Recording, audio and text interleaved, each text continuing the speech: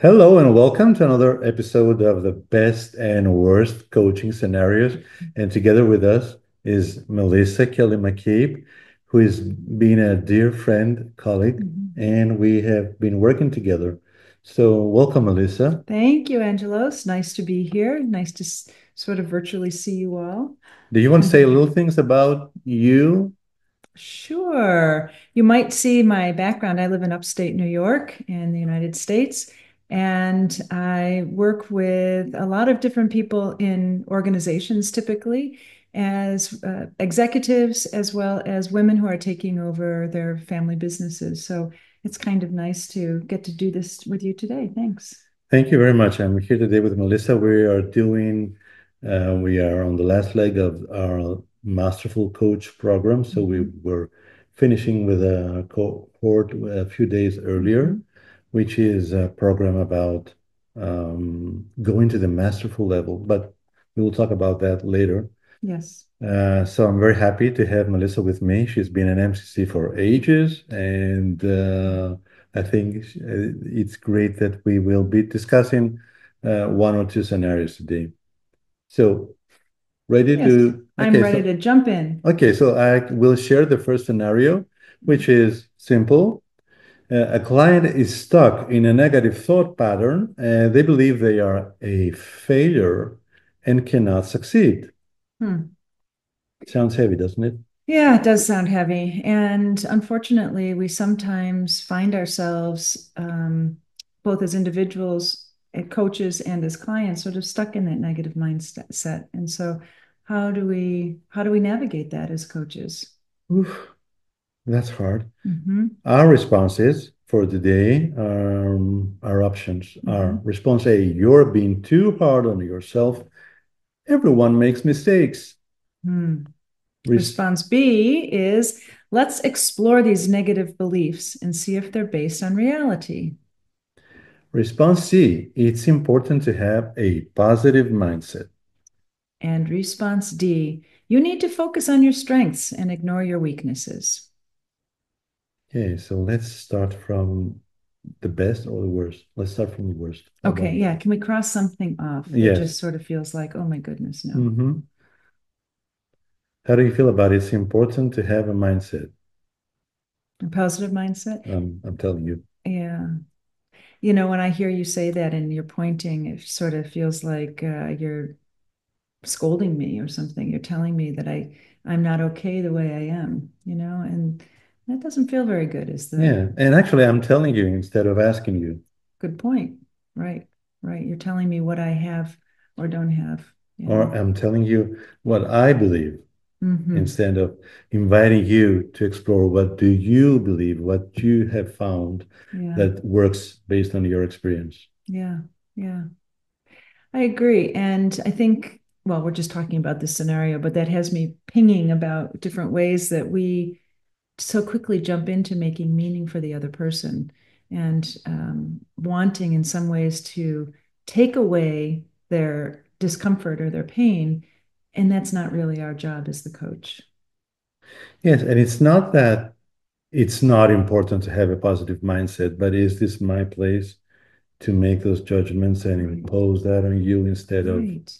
working the other way around? Right. Right. Right. So, yeah, for me, that's a less optimal Yeah. answer. And maybe it's important to remember that we are usually when we're making mistakes, we have good intent, but good Hmm. intent is not enough. Yep. Yeah. Yeah. So so that's a wrong answer. How about the other one? You are being too hard on yourself. Everyone makes mistakes. Mhm. Why wouldn't you make another one? Yeah, I mean that feels like something I might say to my child or to my friend. But as coach, our job is to sit with the client where they are, not try and convert them into something that we want them to be. Um, so that feels like it's very much through the own judgment of the coach. That Hmm. take it away. Let me make this better for you somehow. I'm also thinking of this like that because you introduced the friendship versus coaching Hmm. relationship. And I think, yes, as friends, usually we are expected to empathize Yeah. and don't expect or ask people to change. Hmm. Just sitting there and be lending an ear and yeah, encouraging others to feel good about themselves, Hmm. perhaps, but Hmm. not supporting them to change. And usually, people Yeah. come into coaching are needing or asking some support, Hmm. a framework, methodology of some kind of being engaged in a process of changing. Yeah. Yeah. And so part of what our role, I think, as coach is to help people see how they walk in the world, Hmm? help them see how they make decisions and choices, how they interpret what's going on around them, as opposed to telling them how to do it. It's a much more introspective process. I agree. So far, do you have a favorite worst response? A favorite worst response.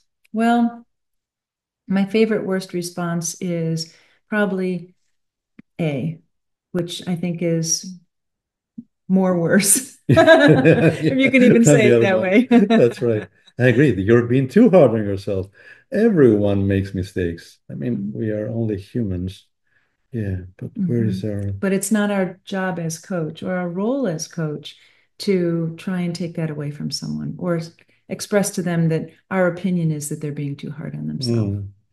Yeah. And it's like it's okay to make mistakes, but where is the forward movement? And it Mm-hmm. feels like maybe you fall into the trap that people will rise up and down to meet your Your expectations of them. expectations, So if right. you project that you are expecting them to make mistakes, they will perhaps they will say, "Okay, I'll be a good friend if I will keep on making mistakes from Alyssa." Right, right, right. Let's move to the other ones. Sure, let's move to the other one. So, when you think about this situation, let's start with response D. You need to focus on your strengths and ignore your weaknesses. So, Hmm. what happens for you as you hear me say that to you, if you're the client? Well, it's like asking me to create a blind spot, Mm-hmm. not Mm-hmm. not Yeah, learning from everything that might be an right. opportunity for me to learn. Right. And part of our coaching, thinking about how we look at our coachees, the people that we're coaching, is whole, capable, resourceful human beings. That wholeness is both the things that I do really well and the things that I do less well. So there's the underdeveloped side, which are the weaknesses often, and the strength side. And so ignoring half of that is not looking at the whole person. It's only looking at a part of the person. Hmm. I like that a lot. Focusing on the wholeness of our work and the Mhm. client and our approach, which invites the client to be fully present and authentically Right. living and experiencing or deciding on what to do Hmm. with their life or profession, Hmm. etc. Yeah, and I think there's some judgment in there about you need, you need client, You like need, you yeah, need. you're This is right. what you must do. That there's over the top advice giving there. It feels like Again, telling. yes, again, yeah, right. Yes, good point. Yes. Hmm. And the other one is let's explore these negative beliefs Hmm. and see if they are based on reality. Yeah. Now, again, that this might not be the best Hmm. answer, but we are choosing which is the best between those ones that we have in front of us. That's a really good point, especially as people are thinking about the exam process. Mhm. That it's not saying that there is the best answer in the whole wide world here. It's here are four different responses. Of these, even if you still wouldn't do that, of these, what is the best? And I think that's an important nuance. It's not saying, what would you do, dear coach? It's saying, if these are the only choices you have, what is the worst and what is the best? So would you say that would be a proper answer for a PCC coach? Well, I do think, yeah, I do think that the whole idea of let's explore, let's look at this, see what there is, mine it for what's possible, and um, have the person do that work. It's not the work of the coach to do that work, it's the work of the person to do that work, to see if those negative beliefs are really well founded because they're based in reality. Mm-hmm. So, Melissa, do you have any idea I'm not sure you do, what would be a better response from an MCC coach? From that place of mastery. Um, I think I'd want to, instead of as coach, say, let's explore. Like, I think it's our work in this session to explore this.